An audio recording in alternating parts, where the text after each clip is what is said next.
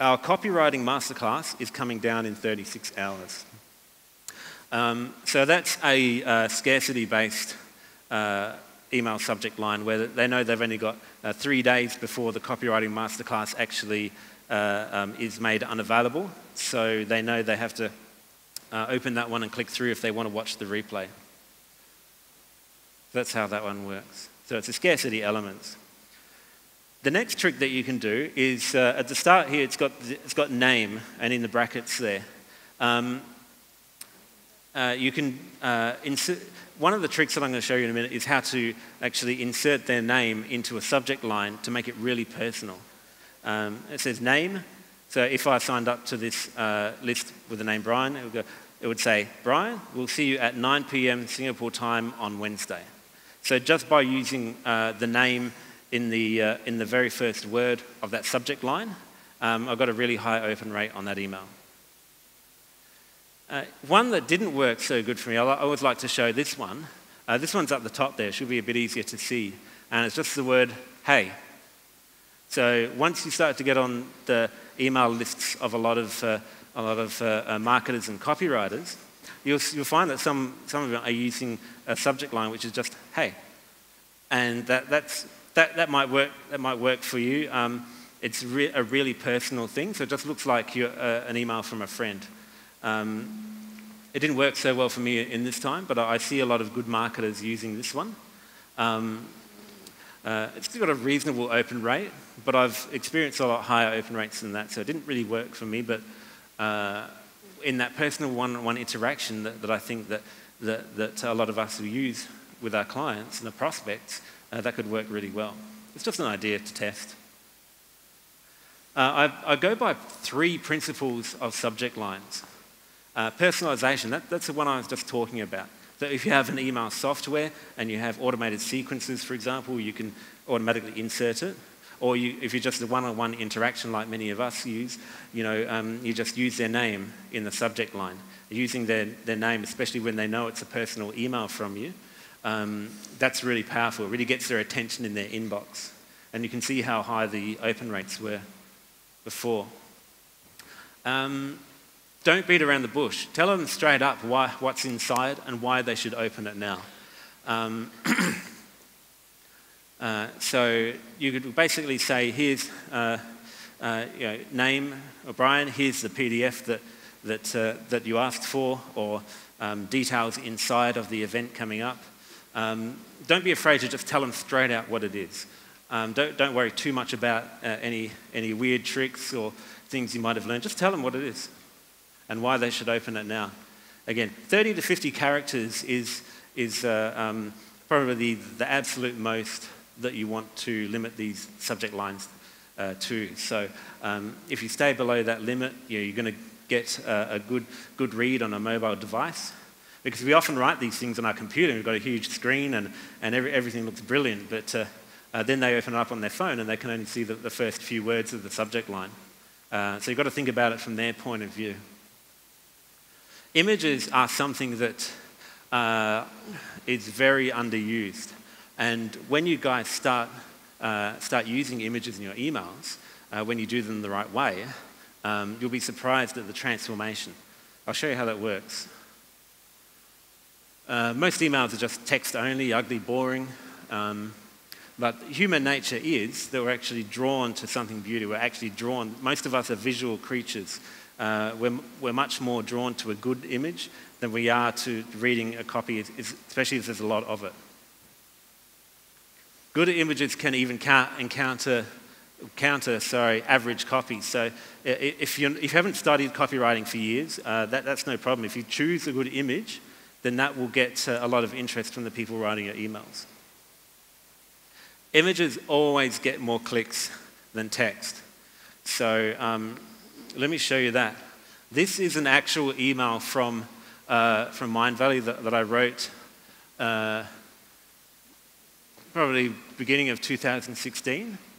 And in 2016, this product sold about $1.2 million. So this is email number 1 of the sequence that goes out. And you can see the percentages on this slide. If it's a bit hard to read, remember to ask me for the slides later on. But when you see that, most of them are quite small. But this image here, and the link immediately above it, so that image area here, that's more, a higher percentage of clicks than everything else in the email combined. So the eye is naturally drawn to this part, and people naturally click there. And this is tested over hundreds of thousands of emails sent.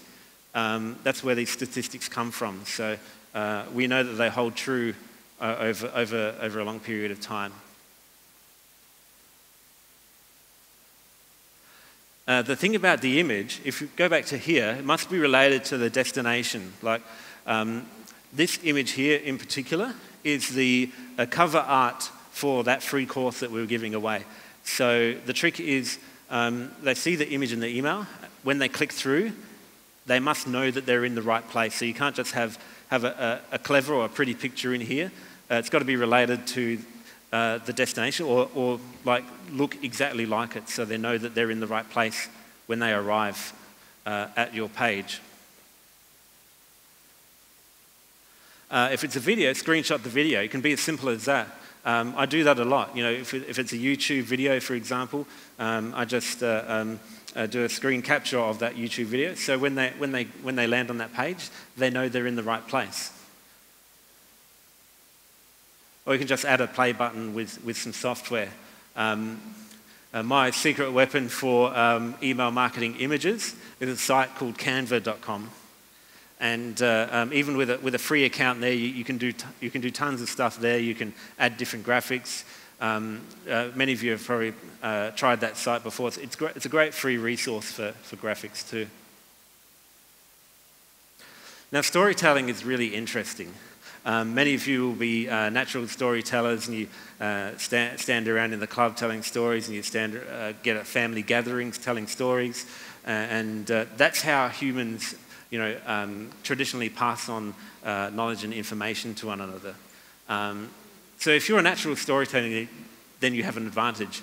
I'm not that kind of storyteller. I'm working on it so that I can communicate better in person, in print, in emails, all that kind of stuff.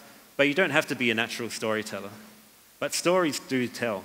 It's benefits, features and benefits tell. But stories are what sell. And the trick is to link emails together with stories. So you start a story in one email and end it in another, then people need to stick around for the next email. I'll show you that in a minute. This is a quick hack that I was talking about to engineer that engagement without me having to be a great or natural storyteller. The way that storytelling works is if you consider the red line at the bottom to be your average open rates, starting at 30% and then sinking way down the more emails you send. There's different emails along the bottom here. The blue line is where you can expect engagement. It's always going to sink from the first email, but it does stay higher when people are interested to read your emails more. In copywriting, we call them open loops. Who has watched Breaking Bad, Lost, all those TV shows? Who has watched those shows where they have the cliffhanger at the end? So watching those kinds of shows on TV is a great way to learn exactly how to do this. I take a lot of inspiration from these shows. Cliffhangers are a great way to actually get someone to, if they finish reading your email, to get them looking forward with anticipation to getting the next email. They call them open loops in copywriting terminology. And it's very simple. In step one, you open the loop, so you start the story off. This is a really, really complicated and complex system, so please pay attention. Step two is close the loop in the next email. And closing the loop means that you finish off the story in that second email, and you give them the payoff that they've waited sometimes days for. So if we look at this example, The top box is one email, and it says, do you know the number one reason why people struggle to meditate effectively? Think about it today, and I'll give you the answer tomorrow. So that's email 1. This email 2 here comes the second day, and it starts off, now I'm going to give you the answer to the question I asked yesterday about the number one reason why people struggle to meditate. So that's a great way to get people looking forward to the next email that you send, because if you send one email and you just finalize it all there and wrap it up in a neat little package, then there's no reason for people to anticipate the next email. That's why those TV shows don't do that. Otherwise, you would have that closure at the end of one episode, and then where's your motivation to watch the next episode? I mean, logically, we think that I'm interested in watching the next episode anyway, but it's proven through decades of what the TV stations have been doing, where they do the cliffhangers, so you need to tune into the next show. So that's why it works. And you can do them over multiple emails as well. So this will be easier to read when you download the slides. But it's email 1, 2, 3, spreading the story over 3 different emails. And it basically says, tomorrow I'll reveal the answer, and then it reveals the answer literally in the next email. Now, inboxing is really important too. So we talk about sending emails, and whether you're sending out an automated sequence or whether you're having a one-on-one interaction, we send an email, but that's no guarantee that it's actually going to arrive in the person's inbox. You think about it, a Gmail has the promotions tab, it has the spam folder, all that sort of stuff. And I often write in my emails the line, and you can use this, a line that says, add me to your contacts because even legitimate emails end up in the spam folder accidentally sometimes. And that's absolutely true, because the ISPs, their attitude is probably not as harsh as this, but if you can take on the attitude that the ISPs that think you're spamming, then that will help you to write a good email that will get past their spam filters. Because it's true that even emails that people have asked for quite often actually end up in people's inboxes, in people's spam folders. I mean, so that happens all the time. Legal rules still apply, especially if you're communicating with people in the US or Western countries that have very strict spam laws. I mean, you have got to have things like, I'm not an expert on spam law or any law, to be honest, but you've got to have things like your business address, contact details, and a way to unsubscribe. It's still amazing that I actually see people sending out commercial emails, and they either have the option like you have to manually reply to the email and tell them to unsubscribe, which is like something that people aren't going to bother to do, or they actually have no way of unsubscribing at all, which is actually illegal. So, I mean, the simplest way to do that, if you're just sending one-on-one emails, is just to have a little text at the bottom, and you can use this. It says, if you no longer want to receive emails from us, just hit reply and tell us to unsubscribe. So that keeps you legal and within the law, and then no one can touch you. Not that that's legal advice or anything, but that's basically what I do in that situation.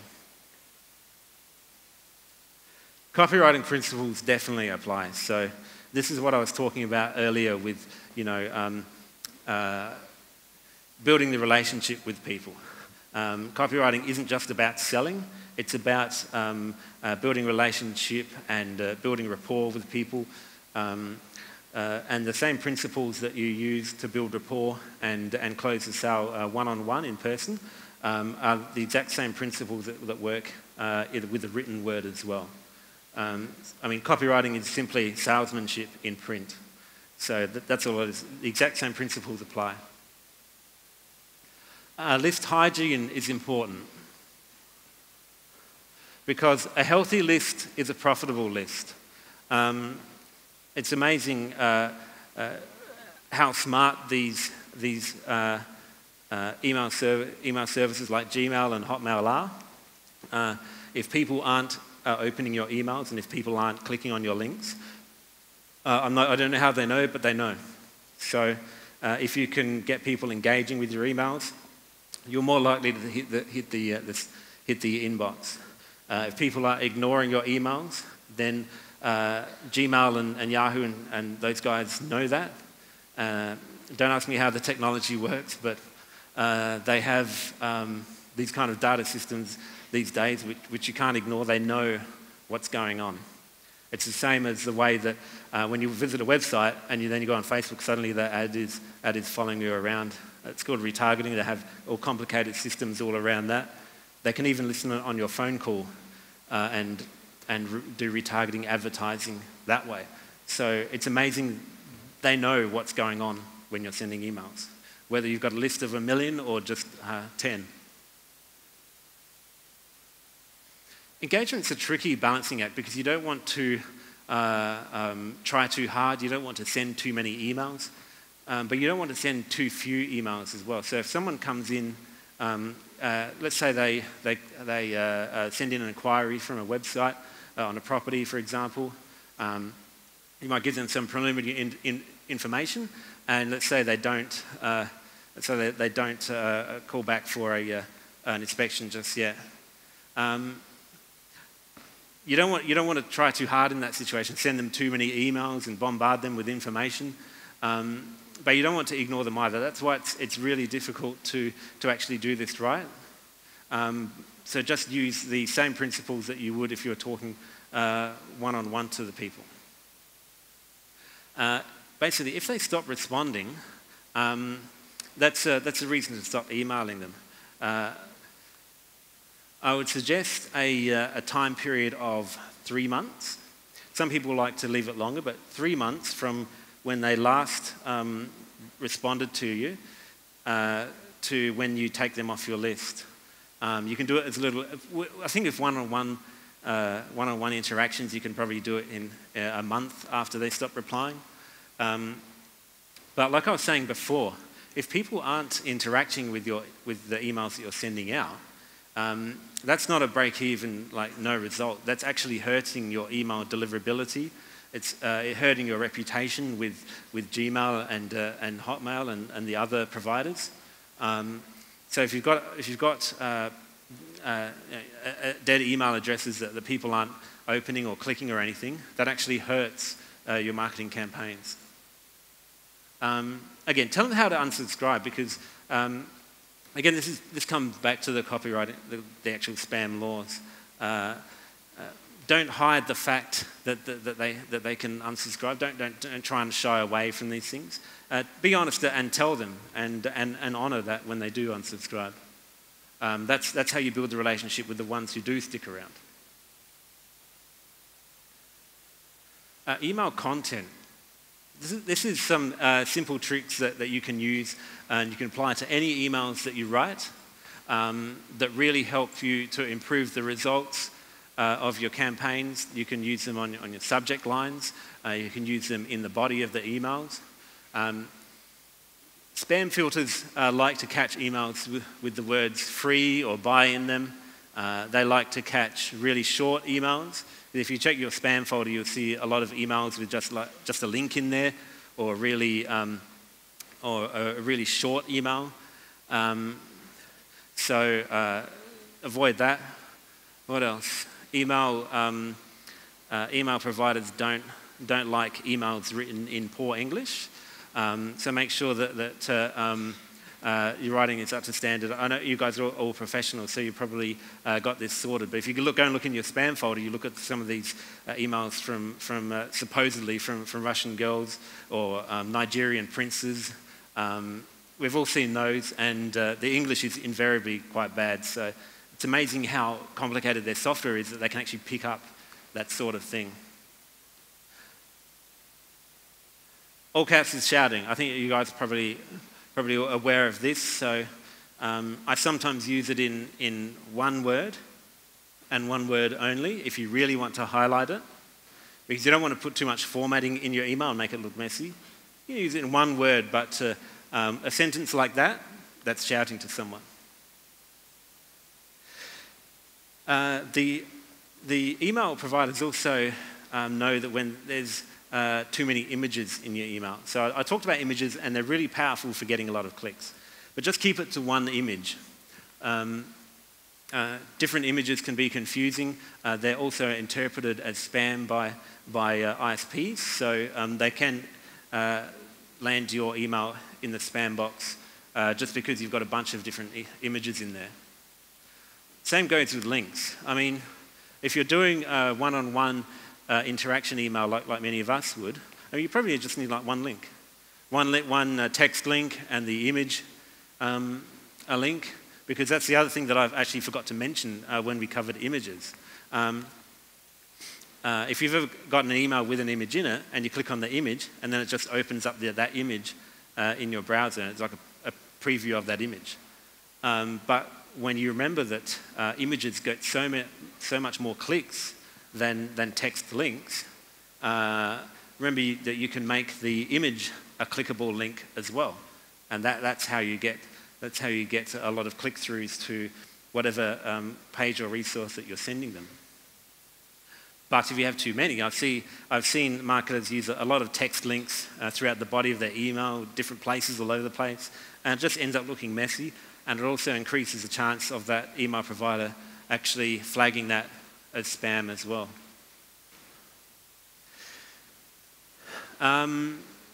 One of the golden rules of copywriting that I use is just to write as casually as you can. You know, write as if we're just talking here today. You know, as you can probably tell, it's not an over-rehearsed, polished presentation. I'm just talking to you guys and showing you a few tricks and examples. So don't try to be too professional. I mean, we're all professionals here, but you can be, you know, overly corporate-y and boring in the emails that you write. So you can use words that are too big, you know, and just plain boring text. Just write literally as we're talking today. You know, as you talk to your colleagues in the hallway outside. That's exactly how you need to write your emails, just as you're talking to one-on-one to a person. A few pro tips to really take this to the next level. Use copy to stay in the inbox. This is what I was talking about before. When I say use copy, it doesn't mean use magical words to close a sale.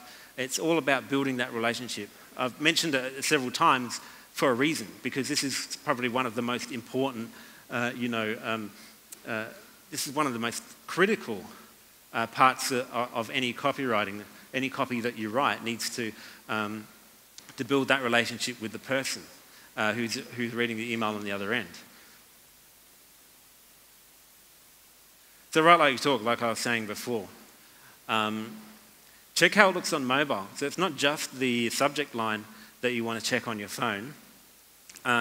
Send yourself an email and take a look how it looks on mobile. Because on mobile, if you put too much text above your image, it can force the image down really quickly, and on a smaller screen, you know, it can hide the image altogether.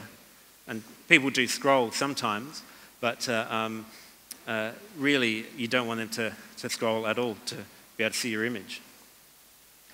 Track your open rates and clicks. So if you're using automated software to send out emails, they'll have tracking function inbuilt. If we're doing like one-on-one emails to a single prospect, then there are plugins for browsers that can do that. I can tell you some of the plugins that I use for checking when people open your email. There's one for Gmail, so I can tell you about that after. But the most important part is always keep learning about writing your copy. So you know, that's the period. That's the most important part of all this. And the next step is that I want you to keep up with your copywriting studies. This is how you improve your results, because I've shared with you everything that I've been able to in this relatively short time period. But I'm an eternal student. I've been doing this for nearly 15 years, and I'm still buying copywriting courses. I'm still studying with everyone that I can. I'm still reading everything that I can possibly find on copywriting. I'm still learning myself. I do have a course. I also coach students on copywriting. We're doing something special for this event because I was talking to the guys, and they really negotiated hard because on a freelance basis, I focus mainly for Mindvalley, so I don't need to do other stuff outside of Mindvalley. I just do it because I want to. But they really negotiated hard for this because it's not fair to give you this information but not have any next steps to be able to carry on with it. So I decided to put on a workshop. This way I get to personally help you guys one-on-one to write better. So next month we're going to do this. We'll cover email copywriting in depth. So I've covered the basics here today, and that's going to help you. If you go back to that and you download the slides later, that will really help you improve your results. But if you want to take it to the next level, I've ordered something just for you guys, just for IQI people. What we're going to do is just a fraction of the normal cost for this workshop. The guys really negotiated hard because the video copywriting course that I have is US $495. And I charge and get up to $1,000 a month to coach students on a freelance basis. And these are current situations. Many of them go on to make big money.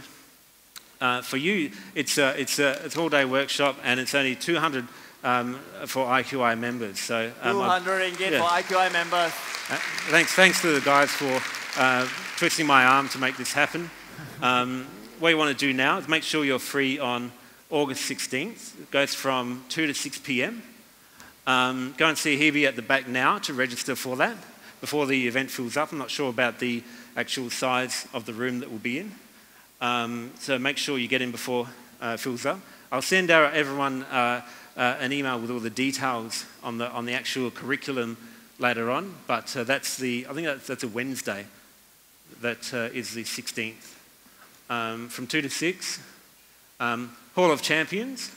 Get there about 1:30. We'll catch up before we go in the room.